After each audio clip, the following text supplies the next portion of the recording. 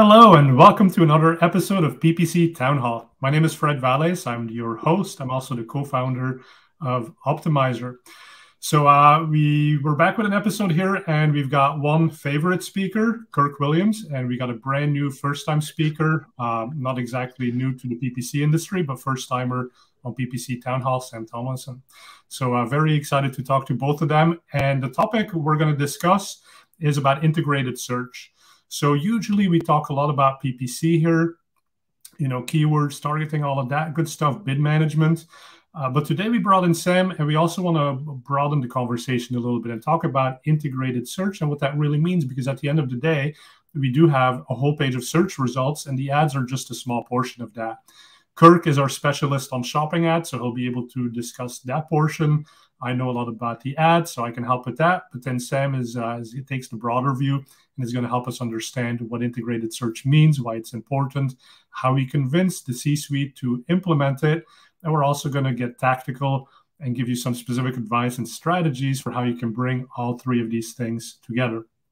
We're also just past Black Friday, Cyber Monday, so we're certainly going to talk about that. But I'm looking forward to doing this episode, so let's get rolling with PPC Town Hall.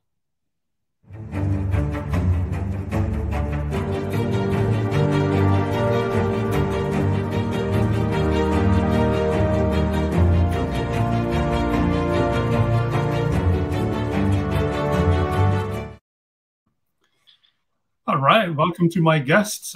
Kirk, you're in the middle here, so let's say hello to you first. Nice to have you back. How are things going? Thank you. It's good to be back. I was humming along with your music, and then I realized I hope I'm on mute, and I was, but that would have been a special treat. I think that is I'm good. Thank you. They now mute us. Kirk, congratulations. You're back on the top 25 PPC influencers list for the umpteenth time. That list came out yesterday, so anyone who hasn't seen it, go to the PPC Hero blog and check that out.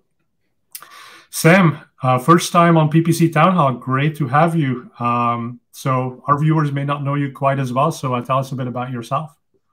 Sure. So first, thanks for having me, Fred. Really appreciate it. Always great to meet some new people, be on new things. So I'm Sam Tomlinson. I'm the Executive Vice President at Warschawski. We're a boutique digital communications agency based in Baltimore with offices in New York and DC.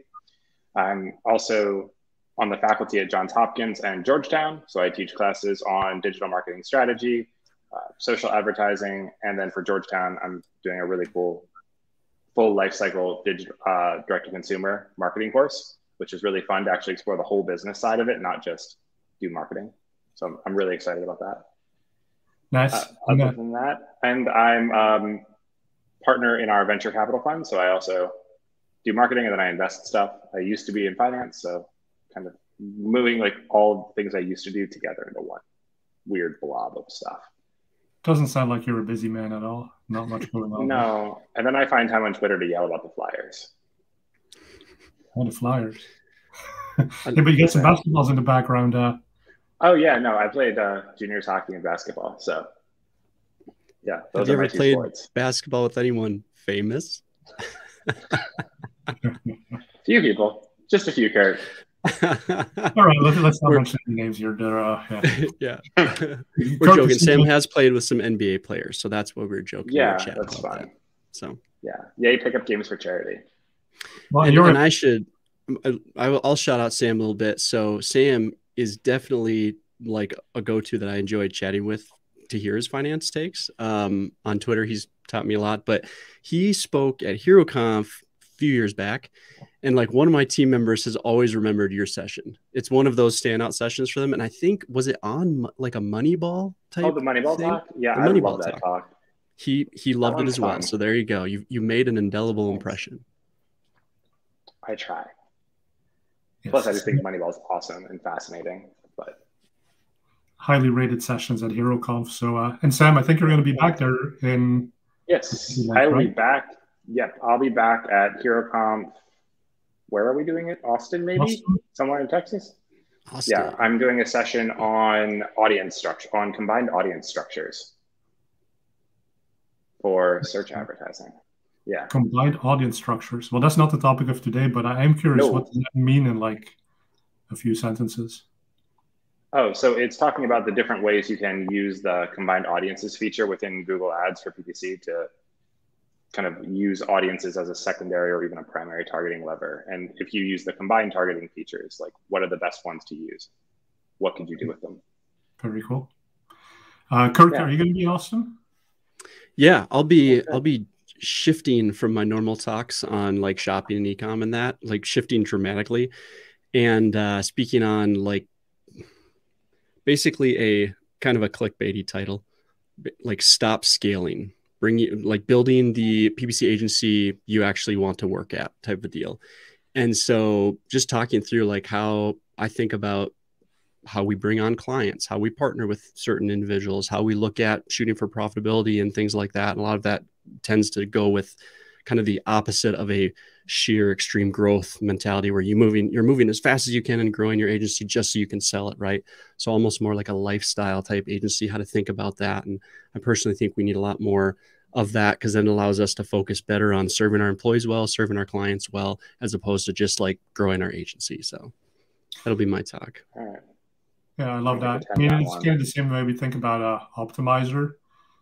It's about that longevity, and if we sold it to someone, then God knows what they do with it, and then our customers are still served well. Plus, we're having fun doing this, right? So long as we're not stressing ourselves out too much, let's keep doing this, and everybody's happier. Plus, then you got the dude dad hat going on, so. As a family man, I get it. You want to have a good work-life balance. Hey, yeah, I see everyone's already figured out how to do the commenting. So thanks for doing that. Tell us where you're calling in from. Use that to ask questions and steer the conversation. And Kirk, at some point today, I want to take a look at your Legos, because it seems like you still have that unhealthy obsession with Legos. But let's get into let's get into the topic here. So integrated search. Sam, tell us a little bit what this is and why it's something you think about. Sure. So I started thinking about this maybe like 2015, 2016. And it ironically was like my wife that kind of got me thinking about this, because she knows that I work a lot in the digital advertising space. And she's, looking and searching, and she's like, okay, so which one of these things do you do? And she like showed me a search page. She's like, okay, what did you do here? And I'm like, well, I did the ads, obviously. She's like, well, I don't know what the ads are. I'm like, okay, that's weird, but you're probably right.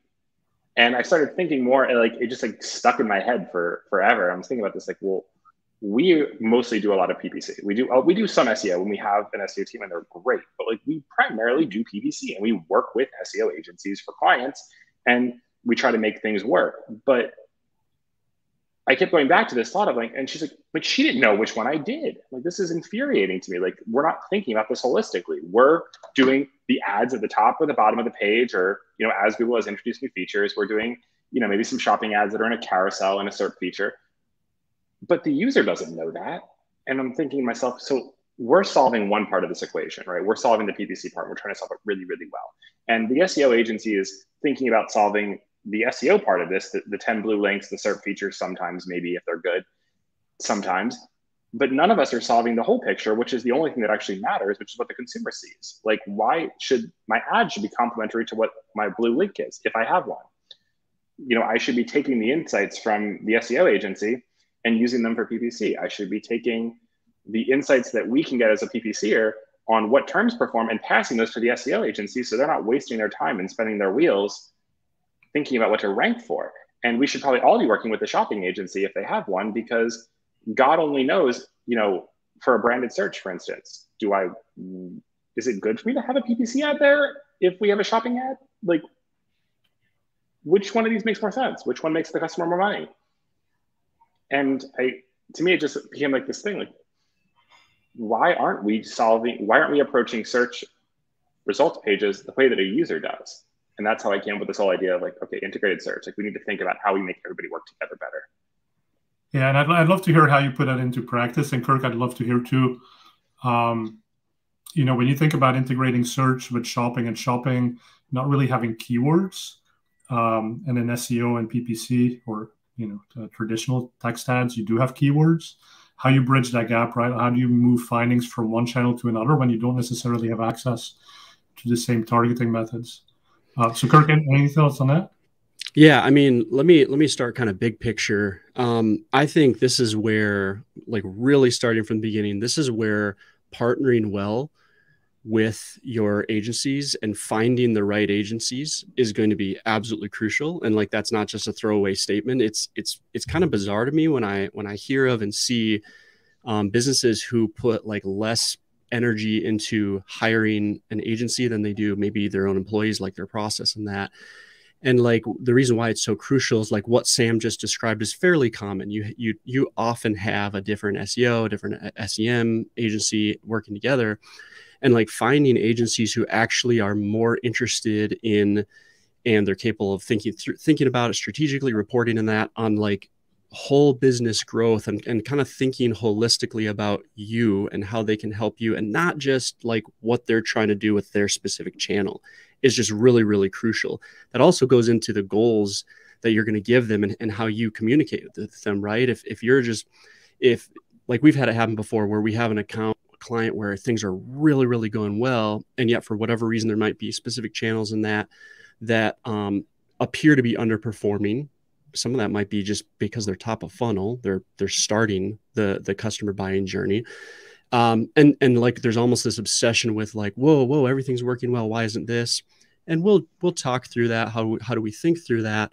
And yet, to me, the bigger picture is like, how are you communicating and holding them to it? And are you kind of forcing agencies to think more siloed, or are you all working together in kind of this rising tide lifts all boats type way?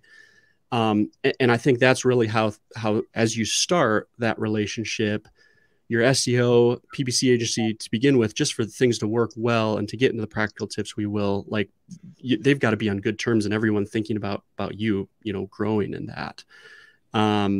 So that's kind of a bigger picture thought on shopping specifically. I'll throw out, one thought is along those lines. Like, we see shopping ads as what it is, a comparison shopping engine. So it's a CSE. You have a lot of comparing going on. You have a lot of people who might open up a bunch of products that they're interested in into multiple tabs. They might click through that. They might check out the price. They can see the price, but they might want to get to the description. What else can we learn about this product? Right. Close it out. So like, we typically see conversion rate for shopping quite a bit lower than like our search, and that, which is normal to me. More people are clicking, they're looking around. To me, how thinking about that in integrated search is really important, because as you're thinking of shopping, there almost needs to be this initial stop of realizing like shopping has a role, and a lot of the role that shopping has, especially with organic, and then especially with like more bottom funnel search, brand, all that stuff, is shopping is really good at starting a lot of that stuff and thinking through that. And so I think that's initially like how we need to think about how search, organic, and shopping work together, specifically as shopping comes around. So those are kind of some big picture thoughts.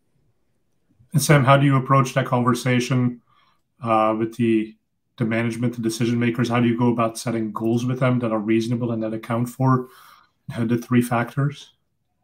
Yeah, so I think it's a lot of times when we are talking with executives, they often don't know. And I think that's probably been a marketer's fault. Like, most executives, like, they get reports with clicks and with impressions, and they just don't care.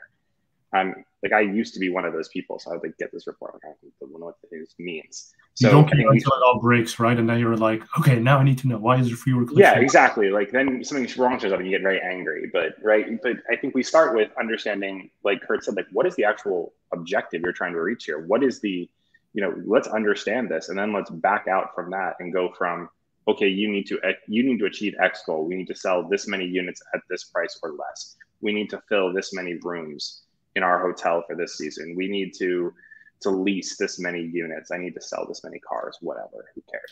What's interesting, sorry to interrupt, but what's interesting is that you're really talking about top level business goals. But sometimes then I guess you work with the team that's doing digital marketing, and they have sort of a set of goals that should be complementary to what the whole company is trying to do, but they all start competing for that same pie. All the time. So yeah, 100%. But I think, so I think in cases where the digital marketing team is diverging from the CEO team, to me, that's not a healthy relationship. And it's not one that we really want to be involved with. So either we work with them to get it back in line so that you're not competing with this budget, or it's not something that I think we're going to be successful at. Like if you're trying to constantly defend your budget and optimize towards some set of goals that ultimately a CEO is not going to care about, or a CFO is not going to care about, I don't think that's going to be healthy or sustainable for us long term. Because eventually somebody's going to pay attention and say, like, what were you doing over here? Like, we told you this. So I think especially when we're talking to C-level decision makers, I want to understand like what their vision is for like what they want to achieve, and then work with our marketing contacts, our client contact, to then take those big picture goals that they have and bring them into line with what we're doing, or with what their other partners are doing if we're working together. Because at the end of the day, I think if we're all not rowing in the same direction, it's just not going to work. So yeah, it's big picture business goals, but I think in cases where disagreement goes, you go to the top.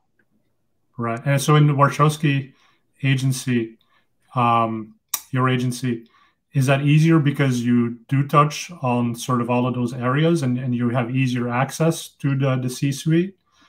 Have you had situations where they just hire you for one thing and then it becomes more complicated? Yes. So in general, yeah, we have had cases where we've been hired for one very specific thing like PPC, and then it ends up getting more complicated. And I'm okay with complicated. I'm not okay with conflicting.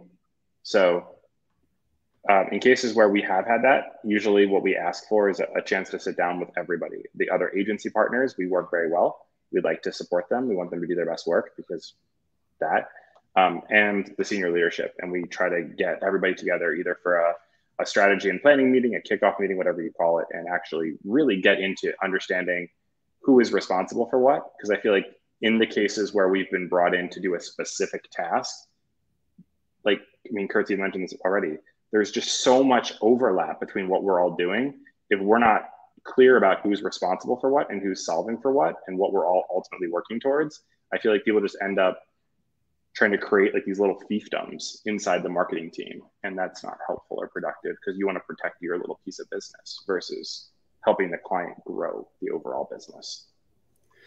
And we've been in those cases. And it's not definitely having, sorry. Yeah, I was going to say definitely having someone client side who like probably part of their job is overseeing communication between those different departments. And I mean, that's whether you have in-house teams or agencies or whatever, right? You still have unique people who likely are doing this, unless you're really small, your paid media manager, like actual account, the one pushing the buttons probably isn't the one also doing SEO type stuff. You know, that happens when people are really, really small, even then. So having someone who kind of is in charge of all of that is I think really, really important client side. Another thing, just kind of on the goal side that we've found is like overall, I think I've started to see a shift in this in e-commerce, at least as people are discussing this online. I'm seeing this and also what we're seeing in our clients and that. And I think that as you think of like how to make different channels work together, how even to identify like what's working, what's not, the more you can shift away from having like your single beloved source of truth be like click attribution ROAS, or, you know, some sort of click attribution, single channel, this is your goal. And again, I'm saying big picture, highest objective. And those shops that seem to start to shift to more of like a MER, media efficiency ratio type of a system, where what they're doing is, again, like a rising tide lifts all boats. All right. I really think that is the best analogy for this sort of thing. Is you're looking at, here's overall top line what we're doing, here's overall what we're spending, and then there are like softer goals individually that each of the channels are hitting. But I say softer because like they can be flex, like stuff changes. Whoa, what happened? You know, Black Friday, Cyber Monday, a little bit different this year for paid media in terms of CPCs and actual spend. Like, how should we think about that? And one of the hugest benefits that I've seen in even the relationship between the different channel partners and the clients is having a better vision of big picture revenue versus big picture spend, and then thinking through that is like you tend to start getting less of this focus on, whoa, this was the hard revenue and profit goal, the efficiency goal that we had for you. You didn't hit it this year. So like, what happened? And give me 6 reasons why that didn't happen and like why you need to fix it. And there's a better understanding of again, kind of that bigger picture that the client has, that I think also relieves some of that both pressure and even some of that turfness that can happen, because again, everyone is working together for this same goal and not just like trying to hit your profit, your ROAS in that, which can even lead to bad agency behaviors, frankly. Like if an agency who is unethical is totally focused on hitting, this amount of revenue and ROAS, like it's going to be a harder sell for them to not really try to, as much as possible, lean into bottom funnel stuff, brand, remarketing, stuff like that, because that's what makes them individually look good, as opposed to really thinking outside the box. How can we find these sources of upper funnel and really build the brand? So I just think that's really important for goal measuring. Yeah, and this is kind of a related question from the audience here, but Karen from Ecuador, thanks for asking. But what is the importance of data-driven attribution models in Google Ads? And so talk a little bit about going beyond the single click, cross-channel even, but like why would you want to use data-driven? Well, I think it probably, broad statement, might not be true for everybody. Your mileage may vary.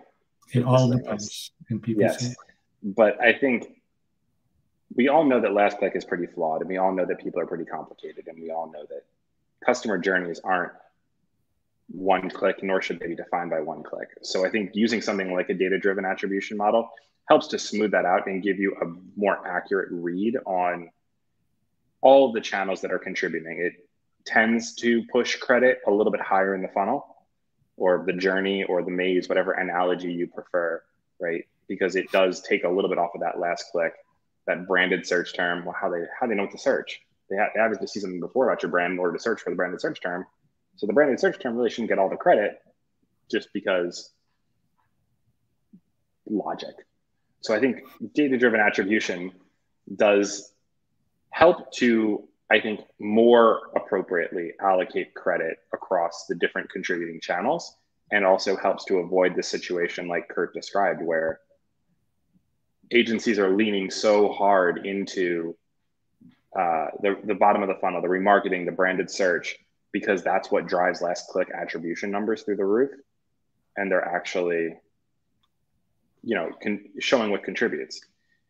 So yeah, obviously it's not perfect, but I think it's better than last click, and it's probably better than first click, and your mileage may vary. Exactly. We're seeing one of the comments here. Lumen prefers to use first click because DDA gives too much credit to the brand. It's interesting too. I mean, like how do you end up figuring that out when data-driven is just such like kind of a black box with machine learning? Okay, but Kirk, you were gonna weigh in. I was just gonna throw a completely shameless plug that our podcast, we're actually like I'm finishing. We've put like dozens of hours of editing, and I'm hoping to release it literally this week, and it's on attribution, where we actually like try to dig into some of that stuff. So we have 2 episodes coming out. The first is on like what are some challenges with attribution, and then the second one really like we are trying to go into unique models with different guests in that to try to think through like here are some specific pros and cons of those. One thing that I'll just note, so I don't just like shameless plug and not provide any value at all, would be like, again, one thing to be aware of with DDA is I think exactly what Sam said. Like sometimes the tools that you have are better than like the tools you don't have, right? And so like that's fine. Like those are the tools we have. That's what we use for our bidding algorithms. That's what we use for reporting. I think probably for the most part, because it's using algorithms, DDA probably is going to be the best shot at getting a little bit more into what an actual customer's buying journey is, just because they're utilizing a lot more data than we have access to, because any model is like literally just forcing something into the specific how it's going to dole out credit. So like every model has its pros and cons. DDA at least has some sort of machine learning. The one thing I'll note is that DDA is still like limited to utilizing like Google's channel, right? And like that also should be just, we should be aware of it and be a little concerned, and just at least be aware of that, and how we're thinking is that DDA is still focused within Google's realm and its own data in that, and it's not utilizing all of your other sources and channels in that either, that you'll see come through. So yeah, I think that's a question where you have to go and say, like, if you're trying to solve a holistic problem, then using any one channel, Google, Facebook, TikTok, I don't care, pick one, is going to give you an incomplete picture. And that's where, you know, you have the top level stuff like Kirk talked about, like with MIR, right? But then you also have the opportunity to create, and there are, I'll give Facebook credit for this. Like, I bash them a lot, but they actually did publish all of their automated marketing mix modeling code on Git. It's fantastic. It really, truly is a good product. Like, I spent a ton of hours playing around with Robin, and it is awesome. So if you want something that's going to help you pull together all these different data sources and give you a different picture where you can own that, then the place for that is an attribution. The place for that is like a marketing mix model. Like, that's the whole job of that. So I think look at attribution for what it is, which is a way to dole out credit to different contributing channels in an imperfect world and in a really incomplete way. And look at a marketing mix model as what it is, which is a truer owned direction of where your marketing is going and what's contributing the most and the least. Talk a little bit more about going on GitHub. Like, technically, what should someone be able to do, or what kind of resources do you need to deploy using Facebook? It's helpful if you know Python. But so Facebook did publish, it's available on their website. If you just search Facebook Robin, it's ROBYN, it gives you this whole library of code that's available. You can then pull that onto your machine. You can use Python, you can use whatever, it works best on Python, but whatever. You can then pull in all of your different data sources. You can link it up if you have a data lake, and start to use this to run analyses on different time series data. So if you've got your Google spend and your Google performance over a certain period of time, your website data, you can pull that in. If you've got Facebook data, you can pull that in, and it will give you basically an automated marketing mix model. So as you start to ingest more and more data, you can ingest ad units and ad sizes, which is super cool. You can ingest and characterize different ad types differently, which is also a differentiator. So, like, without getting into the really technical portions of how you do that, if you're not sure, like, go find a data science student and they can do this. It's very simple. Like, that's my shameless plug for university students, is like, you can go find a graduate student in data science and you can pay them $20 an hour and they can build this for you, because Facebook's documentation is that good. And as long as you're like reasonably competent at granting them access to stuff, they can give you a decent model. So support your local college students, please. That's a great plug. So granting access to stuff. So let's talk about Kirk's situation, right? So Kirk is a little bit more focused on one area of digital marketing. In your situation, how do you go, like, do you even want to prove to people that there's incrementality value of your channel? Or does it sometimes make more sense to say, hey, look at how great shopping is as a last click attribution model? And if you want to go beyond that, like, how do you talk to the executives to convince them, hey, give me access to your SEO data, give me access to social, even when you haven't asked me to manage that? Mm-hmm. So I think there's a selfish reason and an unselfish reason to definitely to want to see the data as it is in terms of proving true incrementality and all that. The unselfish reason would just be like, you know, and I think this is at the core of all good in-house marketers, freelancers, agencies. Like, a good one, they actually care about what they're trying to do, which is to do well by your business and help you grow, right? And so like, hiring the right people, they're going to want to see you grow. And so in some ways, like, yeah, I care about incrementality just because, like, I don't, like, that's just kind of the right way to do it. That's the unselfish reason, which is there. The selfish reason too, that I think sometimes people miss, is like, the reason why, like, getting to the truth of the matter is important, because if I'm trying to do my job correctly, there's going to be good times and bad times in terms of like a natural ebb and flow of what's happening. And like trying to work together to really see how is a channel, you know, helping another channel and helping the business.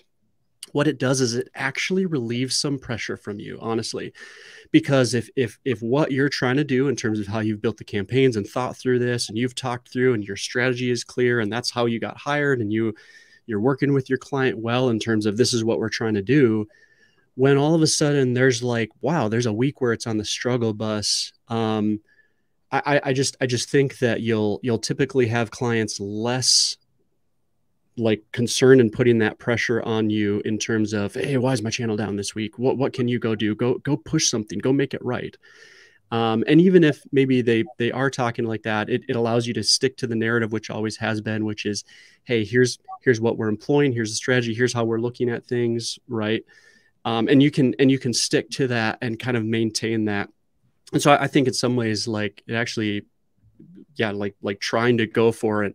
Like, what is your channel actually contributing to the business? Like, let you know, that's the incrementality question in one sense, not just what you see, but what would it have contributed if that channel wasn't there?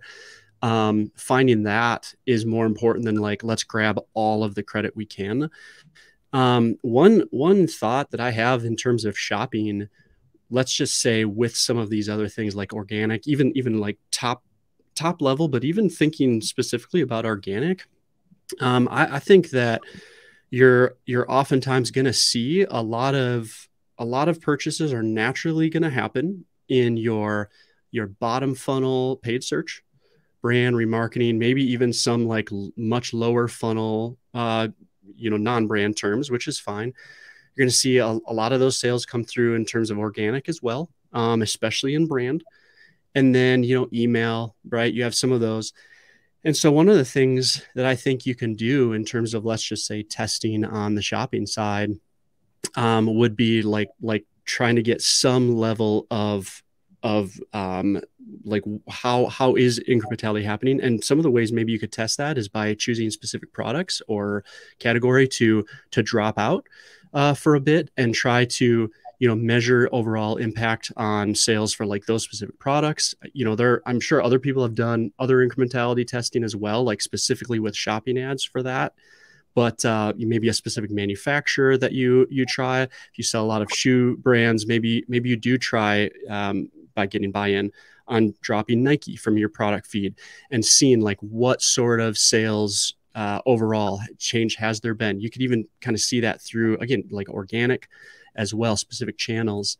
So I think that's probably one way that you could look at testing that and seeing that relationship with your clients. I'm sure there are others as well, but finding out that relationship, I think, really is important.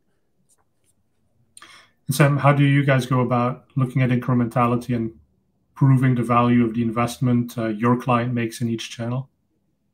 So we look at this. I mean, for most clients, we look at this holistically, right? We're looking at, and we often do, we have data science people who will actually build the automated marketing mix model and work with the clients to put their data in and show which spends most significantly correlate or don't correlate with increases in top line revenue and then bottom line profitability. And the joke always goes like, I could increase anybody's top line, but if I can't increase the bottom line, then that's kind of like, what's the point? I mean, anybody. There's sort of that whole discussion now of going from ROAS to POAS. Yeah, I would love that because I did a whole talk on profit per click like 4 years ago. People thought I was a crazy person. So I'm really happy to hear that I'm maybe still a crazy person, but a crazy person that was right, because that's cool. I can be like the crazy guy. It's hard to measure, right? And I think that's what it's infuriating. But I think if you're going to measure ROAS, you can measure profit, right? At the end of the day, it involves asking more questions and getting comfortable with balance sheets and doing lots of things that marketers have been historically really uncomfortable doing. Because you have to then start to think about, okay, well, it's not just my ad spend and my revenue, right? There's other costs that go into selling this thing. There's costs in fulfilling it. Like, how do I really provide reporting that tells the client, okay, based on all of your numbers, this is what I can actually spend. And Amazon, I think to its credit, has actually maybe helped some marketers get better at this with their advertising cost of sales and how they actually show everything on their platform. But we have to get that approach to everywhere else, because Amazon is like a tiny little, well, maybe not tiny. I don't think you can use Amazon and tiny in the same sentence anymore. But of the whole marketing ecosystem, Amazon is just like a little sliver. And we have to do that whole thing for everything else. Because, you know, I have plenty of clients that come to me and they're like, okay, well, you know, we have a ROAS of 1.7 on this $100,000 a month in spend. I'm like, okay, so tell me more about this. And they're like, so like, what does it cost you to actually make the product? Well, our margins are 50%. I'm like, okay, so you're losing 20% on every sale. Like, that's what you're telling me, right? You're losing money on every sale. They're like, yeah, but growth. Like, okay, but that's not sustainable unless you have like wild VC money. Like if Tiger showed up and wrote you a check, cool. But right, and at the very least, like they had a counter to you, right? They were like growth, and if that's truly what you care about, then great, go for it. Then great, I'm happy for you. But I think that's it's having that conversation and being really clear with the client, like of what they actually want. And I think there was a question in here about, you know, how do you get them to actually think about this? And I think part of it is by asking some really direct questions and asking them like, okay, so I can spend, how much of every dollar can I spend of your revenue can I spend on advertising and you still be profitable? And a lot of executives, surprisingly, haven't thought through that question. But pushing them to actually give you an answer, I think puts everybody in a situation to win. And that's like the more diplomatic way. The other diplomatic way to like get that stuff and to get some of those answers back is like, okay, well, why should you make these other partners share data with me, and why should I share with them? Well, because you've already paid them for it. Like, I don't want to waste your money. Like, let me have the SEO keyword research, because at the end of the day, there's one SERP. So let me see that, and let me see if I can be helpful there. And I will share my PPC data with them so that they can see which keywords that they research that maybe we don't rank for could be really, really profitable for them if they actually invested some time in. And let me talk to the social team so I can see what offers and what opportunities are there, because then I can pull those into search ads and use them because they work. And I don't have to spend time and your money figuring that out when you've already done that. That's the diplomatic way, I think. The non-diplomatic way is what I did for one client, which is they had an agency that refused to share data, and they were spending millions of dollars a month, and they didn't track any of it. They didn't put any pixels on the site. They didn't really do anything. So I just showed the executive, I was like, you spent $18 million in media last year. Here's your budget. And here's how much we know where it went. And it's like 2 million. And there's $16 million here that you spent, and we have no idea what happened with it. And that inspired some reactions. Oh, good. At least there was a reaction. It wasn't positive. Yeah, I can imagine. But I think you have to be transparent about these things. Yeah, exactly. I mean, and it's again to what Kirk was saying, it's longevity, right? So if you do right by the client and you help them ask the right questions, they will see you as a valuable business partner as opposed to someone who's there to make a quick buck. Yeah, I'm all about I'm really proud about our client retention. Our client retention's been like 95% for 5 years now, which is nice. Unheard of. Like our longest client's 13 years or 14 years now, but I think you get there only by doing what Kurt said. If you don't do right by people, you're not going to get long-term customers. Okay, let's get tactical here for a minute. So some folks on the Q&A are asking, what tools do you use to share data between PPC and SEO when it comes to keywords that may be ranking? Sure. So, I mean, I use a few. My favorite, like I love Search Console. Like I become obsessed with this like ridiculously little tool, but it's so much fun because it's one of the few places where you can get like all of the query data, which I like. So I love taking Search Console data out. I used to use a lot more, but it's still good. Answer the Public to do some keyword research on questions and start to come up with topical clusters. And then SEMrush, I guess, because we're not calling it SEMrush anymore, even though that makes sense to my brain. I love SEMrush, God. Like I said, you just did. Old habits die real hard. But yeah, I want as much data as possible, and Google Ads, I should say, has made that very difficult to get all of your search terms data. Well, although Google Ads made it much easier. They did give back. They give back a little bit. But yeah, I'm just, so now I like my Search Console data. And this is also a little bit the unknown, and what Kirk was saying, you want to not hedge your bets, that's not the words you use, but basically like you're going to have ups and downs in different channels. And a lot of these ups and downs are kind of driven by what Google is doing. So they just finished the core update, like literally in the middle of Cyber Week. And it's like, this is the week we've all been preparing for. And now you're doing this.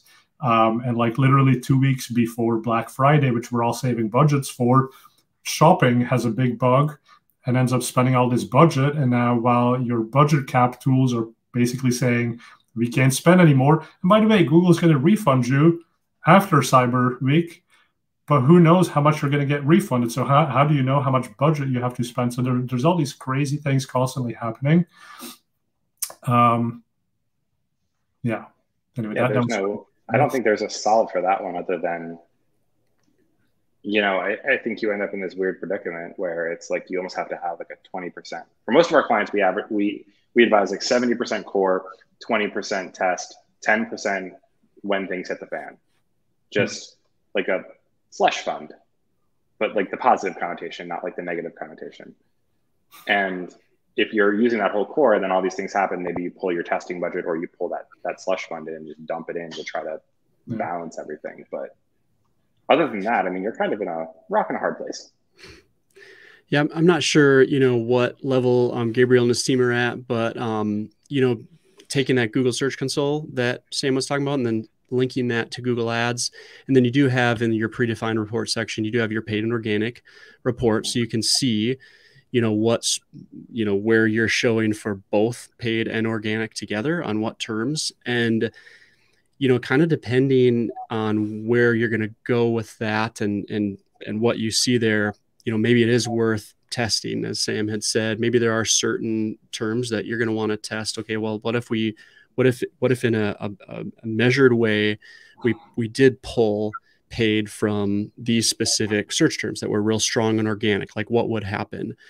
And, monitoring that. I'll note a couple things on that. Like the favorite, like a couple cautions, the favorite one for people to do that on is brand, right? People are always asking that, like, oh, am I cannibalizing my brand traffic? Like, be a little careful with that mindset because, first of all, typically your brand CPCs, because of your quality score versus your competitors, typically your brand CPCs are going to be really, really low. Not always.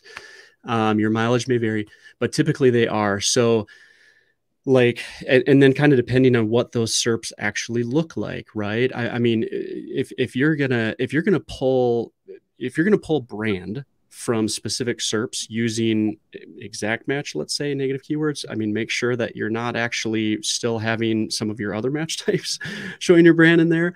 And so, so sometimes it's funny to me where someone will ask to be pulled from certain SERPs. And I'm like, okay, just so you know, if you do not want to show on brand, we need to like add that as a negative into a lot of your other keywords too. Otherwise, like broad matches stuff is going to take off close variants. You're going to be showing a brand again. So again, just make sure this is what you really want to do as a test, but make sure it actually is worth it. And what you're going to gain by losing a few ad dollars, is worth it. But you can do that for non-brand testing and that as well. So. Yeah. I mean, I think the other thing with brand is that you have to think about the role of the channel, right? Or the role of the tactic. Like my analogy for brand is always insurance, right? This is not growth money. This is insurance money. So it's cheap, but at the end of the day, if somebody's searching for your brand, I would rather pay a small premium to make sure that my competition doesn't steal them, because end of the day, they are pre-qualified. And any smart competitor or competitor with like more than say 15 working brain cells is going to know that if they're searching, for instance, for Peloton, I have no interest in Peloton, right? But they're very qualified and very interested in a fitness bike. That seems good. I should probably get that traffic. Exactly. Why risk losing 3% of those clicks to your competitors that you wouldn't need to because all the ads are on top? Exactly. Yeah. So, I mean, I look at it like, okay, this is just insurance. I pay home insurance, I pay flood insurance, I pay all kinds of insurance. I pay business insurance. This is just business insurance to Google. Meh, I can live with that. Let me ask you a question since you brought up Peloton. And this is something that's been bothering me. What? I said, oh, goody, Peloton. Okay. Yeah, so why don't you use Peloton for so? No, this is not my question. Whoa, I feel attacked. You said I'm not in shape, Fred? Well, I don't know, but you said like, I don't do Peloton, so what do you do? That's true. Run around the block sometimes. That's awesome. Like golf. Yeah, you don't need. I try to beat Aaron at golf, and it doesn't usually go well. You're in great shape. You play basketball. You're probably fitter than I am. I can shoot. That's about it. But Peloton, okay, so Peloton had a supply chain issue, and lots of companies are having supply chain issues, but they specifically had a period when they were just selling way more bikes than they could deliver. It was taking 4 months, and so people would place the order, and then they would cancel the order. And what I've always tried to figure out is, what do you do in terms of value adjustment, right? So you made the sale, but you couldn't deliver on the sale. Do you restate that to Google and you say, well, actually, that wasn't ROAS, positive return, that didn't lead to profit? But at the same time, that's risky because that customer didn't follow through on the order because something that was broken with your business, as opposed to them changing their mind and returning the bike. So I'm just curious to hear your broader thoughts on supply chain issues. What do you do if you don't have the product? Do you substitute something else in? Do you pause the budgets? How do you report value to Google? Like, what do you do to not break things for when they work again? I see a huge difference between, and like I try to hit this hard as I'm talking with people, like, we are marketers, and our goal in marketing is not to verify and follow that sale through the end. Like, that's not our goal. Our goal is to identify and find the right audience, show them the right message, and get them to purchase. That doesn't mean that stuff you said isn't important. I just think it's really important to qualify that. So in that sense, like, I actually fall into the camp of not thinking that we should try to somehow go back and figure out how to exclude whatever, because for whatever reason, like, we did our job well and they did want to purchase. Now, all of the other stuff that happened in the meantime, supply chain, the client customer service sucks, and they like cursed them out. So the customer said, fine, I'm leaving, right? All that stuff. That's not a marketing thing. So to me, I see that as a responsibility on the client side to have their numbers down so that they figure out, here is what we should expect, here's what needs to change, and then communicate that to us in terms of a goal adjustment that we're aiming at. And so, like, hey, our, whatever, however you want, ROAS, POAS, all that stuff, like, in some ways, like, I don't care, like, help us know how should we be adjusting our strategy and the algorithms and all that, and our reporting and all that. What are we aiming at? And if you're telling me, hey, like, our profits increased, we literally had a client do this, like, because of all the stuff, their margins just have decreased. And so they communicated to us new goals, new adjustments. I think that's how I see what you described needing to happen. Not that we try to figure out some complex, hey, we need to go in there and now remove those people who wanted to purchase in the beginning and didn't, and that sort of thing. Because in some ways, like, they were a good audience. They were who we were trying to target. So that's how I fall in that. Yeah, I fall somewhere similar, I think. So I think there is a material difference between a supply chain issue and like a rapid return or like a scammy transaction. Scammy transactions, absolutely. We will remove those, and we will push that back into Google and say this wasn't legit, because it wasn't legit. It's the wrong audience. Right, exactly. But this was the right audience. And I think that's where this integration really comes even more into focus, because like, I want to be able to go like, okay, well, what was confusing to this person that made them now want their money back? Because they wanted the bike. Were we not clear enough that it's a 4-month back order? Did our email marketing campaigns not properly convey where we are in the supply chain? Did something else just infuriate them? Like, what's the reason they now want their money back? They wanted the product, now they don't. Why? Nothing has changed in my mind on our end. So I think this is where having those really open relationships so that I can go and say, hey guys, paid search drove 45 bike sales over the past month that have asked for a refund due to shipping delays.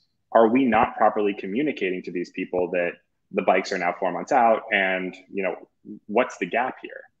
Because in my mind, if you're upfront with somebody at the moment of purchase and say, hey, just so you know, and like there's a store that who did I just buy from? Oh, Maury, the baby company. I have a new kid, so I'm like buying baby clothes like a crazy person, right? Like Kurt's over here like laughing at me, but like they were like, hey, this isn't gonna ship for like 7 weeks. I'm like, I don't give a shit. It's fantastic. I want it. But they were very upfront with me, and I still bought it, and I'm not going to cancel it because the expectation was set that I'll get it in 7 weeks, which in my mind is like 10 weeks. So cool. So I think this is where having those open conversations really makes a lot of sense. And to Kurt's point, yeah, you don't want to tell Google or Facebook or TikTok or YouTube like, hey, these weren't good people, because they were good people and they were a relevant audience. So yeah, I think you have to have that conversation with the client. Yeah, they shouldn't be removed from the bidding algorithms, basically. No. Like they were who we wanted to go after. Right. And they purchased. They did the thing. You just screwed up the back end. So we need to figure out how you don't do that anymore. Mm-hmm. Hey, Kirk, you got 5 kids. Any advice there for Sam on his first kid buying clothes 7 weeks out for a baby? Don't they double in size like every 2 weeks? Not to correct you, but 6 kids. Yeah, 6 kids. That's okay. That's okay that you forgot. I'm not offended. I know people. I have friends who are like, "I'm so sorry. I never remember your kids' names." I'm like, I don't remember my kids' names. Like, you don't have to apologize to me. Yeah, no, I have no advice. I don't know what I'm doing. You won't know what you're doing. It's okay. Like that's literally parenting right there. Yeah, figure it out. Read books. Perfect. Yeah. I want to time for that. Seriously, right? Last question here from the audience, and then I'll let you guys share anything that you feel like we may have missed. But experience with PMAX campaigns, and so PMAX, it seems to drive good results for a number of advertisers, but it is also very low on the kinds of controls that you have. So when we're talking about upper funnel, lower funnel, brand, non-brand, remarketing, like all of these things that should be on or off in various situations, do you even recommend PMAX? If you use PMAX, any advice? Are you guys testing it? We're testing it. It's been an adventure. I feel like it's like a roller coaster of emotions. It's like a reality TV show. Like there was like minutes where you look at it like, oh, this is beautiful. But I think you have to, it's been really difficult for us to not have virtually no controls, right? It's like running on everything. It's pulling creative in. I'm like, honestly, I think it's a good idea. It kind of was like smart shopping, but like smart shopping and smart search like jammed together in like a weird Frankenstein's monster situation. I mean, for some clients, it's been great. The thing that confuses me the most is advertisers revolt the most when Google combines channels. When they, by default, opt you into display when you do search. No, thanks. Smart shopping, the biggest complaint is that we can't distinguish between what are your remarketing results and what are your results from other channels, right? And here, this is great for newbie advertisers who have no way to get into all of the channels you now should be on.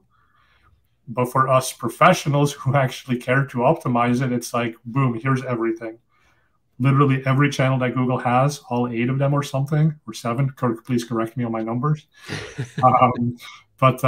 Right, and then you get everything, which is great. It's easy, but no controls. And then also to the point of like, is there incrementality, or are the results mostly being driven by the easy channels that are cannibalizing your SEO efforts, your content marketing efforts? Yeah. I mean, I have. So we're not really testing Performance Max. We're like basically starting to say, okay, like which accounts, like you said, Fred, we're trying to think through it and not just, well, let's try it and see, especially since I know it cannibalizes like everything. And sometimes I don't mind not being an early adopter until like other people, like Ricard. So thank you, have seen it and figured it out, and they can tell us. So I think there's kind of some benefit in that. I will speak maybe a little bit with some smart shopping thoughts, because again, I think it's similar in focus, other than like adding more channels in. And like, here's what I've found with smart shopping. There are parts of it that I really like, and then parts of it that I dislike. And I imagine it would be the same thing with Performance Max. And that is like, I admit, I've started to shift in my thinking of audience versus channel focused. And what I mean by that is like we have seen the idea that Google can take this individual and all the data they have on this individual that like I just don't have access to. Their recent search history, like basically them being in the market more than this person that I just maybe don't have that at auction time. And they can then therefore take and show them a shopping ad on display or YouTube for a fraction of the CPCs that I'm trying to hash out with search. And therefore, like, I think that's part of why also, shooting more bottom funnel too. I think that's part of why smart shopping tends to perform better that we see than just specifically search. Because they are a little bit more focused on this person and wherever they are on the web, regardless of the auction price. And in some ways, I think they just get a win because they can find that person and get cheaper auctions, which I don't think is necessarily a bad thing. One of the struggles I have, and this is coming right off of Black Friday, Cyber Monday weekend, is like part of the problem with having something incredibly automated is like when for whatever reason you have something that isn't part of the way their algorithms are thinking, but as the marketer, and you need to maybe make more adjustments or just. So a lot of times what's happening for us in the past on Black Friday, Cyber Monday, when we have, more manually controlled, is we are able just to like move the needle forward if a client's requesting, hey, let's get some more traffic, things like that. I've just found smart shopping to be really tough to control in terms of like, we don't just want you to target this ROAS that you've had targeted. Like, we want you to go ahead and actually push this. And it just doesn't want to take off, even if we're like increasing the budget, lowering the target ROAS, that sort of thing, right? And so I think there can be a little bit of a struggle there with fully automated that I imagine would be the struggle with Performance Max too, where if we do look ahead in a world where things are just fully automated, and we saw that like over all of our accounts, like smart shopping did not do as well over this last BFCM weekend as our standard shopping did in terms of like our efficiency in that. Brought in more volume. So anyways, that's just some of that thought would be that overly automated thing just seems to continue to work for us at least well overall when things are fairly stable. When you do have these crazy spikes in that, it still seems a struggle for us. I'm actually curious to hear from others if they see similar or different things, but that's what I think. Interesting. Yeah. I mean, part of the challenge with Performance Max and with any of the automated campaigns is that when you automate everything, you basically push the advertiser control up to the data layer, right? Because at the end of the day, the only thing you can then really control as an advertiser is the input going into Performance Max. So your feed, your audience definitions, your business data feed, your GMC, your first party audiences, your remarketing tags, your customer lists, et cetera. And if those things aren't actually synced up and working, or if you haven't invested in building that infrastructure, you're just basically giving Google a very large check and saying, and that tends to be a recipe for sadness. Maybe a little sprinkle of regret on top. And on that happy note, I want to thank both of you for being on the show today. Tell folks quickly what you want them to do. So, Kirk, I bet you want them to subscribe to your new podcast. What else should they do to find you? Yeah, you can connect with me, PPC Kirk, on all of the social channels. Yeah, hit us up. Check out our podcast. We're trying to do some good things there. So nice, and thank you as always for being on the show. Sam, what about you? How do people find you? So I'm Digital Sam I am on all the channels, but the ones LinkedIn and Twitter are probably the two biggest ones. So connect me there. If you have more questions, email is sam@warschawski.com. I'm pretty easy. Awesome. Well, great. It's been a great session. Great questions from the audience. If people like this, please subscribe and you'll be notified about the next session that we have. We'll probably try to put together one more for later in December here, and then have a whole new set for 2022. So thanks for watching, and we'll see you for the next one. Thanks. Thanks.